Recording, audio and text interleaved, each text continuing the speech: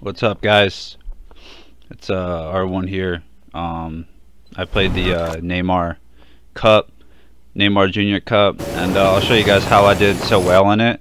I actually didn't really think I did that well. I actually thought I was doing pretty badly. I did do really well in the last game, so I'm showing you guys some clips from the last game. I placed fourth, and it was pretty stacked. I landed here at this spot.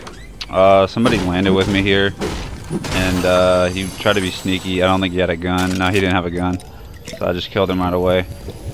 But I was trying to fuck around with him first, but then I killed him.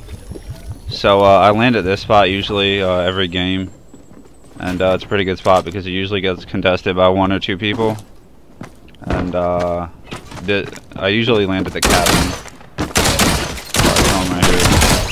But yeah, so I did pretty well in the cup, like point wise, but if you look at my like match history that I showed in the beginning of the video, I didn't really do that well. Like, I only had 4 kills. I was playing pretty passive because I didn't really want to fight a whole lot of sweaty ass PC players, you know, and I ended up like dying a lot. Like, I feel like 15th, like around that like placement threshold, and that's not really good. So I mean, I don't know how the fuck I actually placed 185th, but and I'm on console, so I thought that was pretty good. I could have done a lot better. I could have gotten like top 100, top 50 if I just played better in the middle games of the tournament.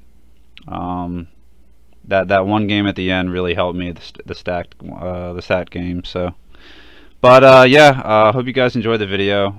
It's just a short video to show you guys like